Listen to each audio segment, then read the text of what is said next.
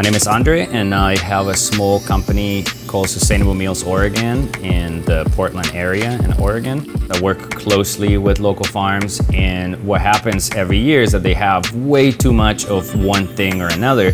What most people don't know is that a lot of this stuff goes to waste. If the farmer cannot sell it, they can't really store it, it's gonna go bad, so it just goes back into the farm through compost. It's not necessarily the end of the world, but a lot of the energy that was put into that could be used for other things. So I just go to the farm, and whatever it is that they have a lot of, I get it, and then I turn it into a fermentation. So one of the things that I love doing is carrots and some type of hot pepper, a little bit of shallot, a little bit of garlic, and you just let that ferment. I like to do a 2.5% salt to liquid and to whatever content it is, in this case the carrots and the garlic and the hot pepper.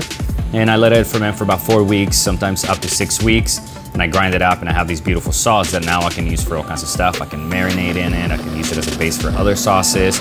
And this works great for just about any vegetable. Sometimes I get turnips, sometimes I get parsnips, cabbage, hot peppers, carrots, beets, celery, celeriac. I mean, just about anything you can turn into one of these ferments that then you can turn into a lot of really incredible, creative sauces.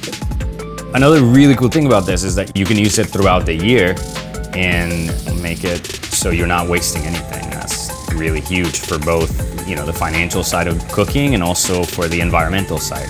And a huge bonus of all this is that you get to create relationships with the farmers in your area, and you actually become really good friends with them. And then this means a lot to them, because that means that all the energy and all the money and all that they put into that, it's not going to waste.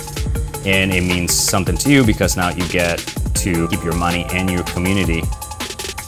So at the end of the day, it's really all about being creative. I think that's why chefs became chefs, because we don't like the same thing every day.